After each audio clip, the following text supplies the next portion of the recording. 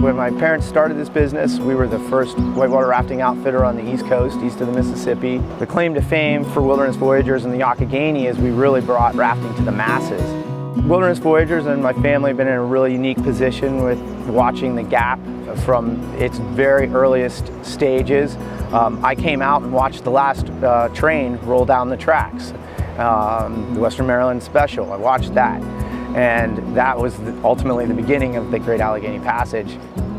When we first started, no one else was rafting. As expectations of our guests changed, we started offering more things, opened a full-service restaurant, adding bike rentals. We've got just a world-class resource sitting right here, an hour from Pittsburgh. People are totally blown away when they get here. We've got the largest land-based state park in Pennsylvania. It's fairy tale land. They're like this little town with this big, beautiful green river, and I can get on my bike and go as far as I want and come back or keep going.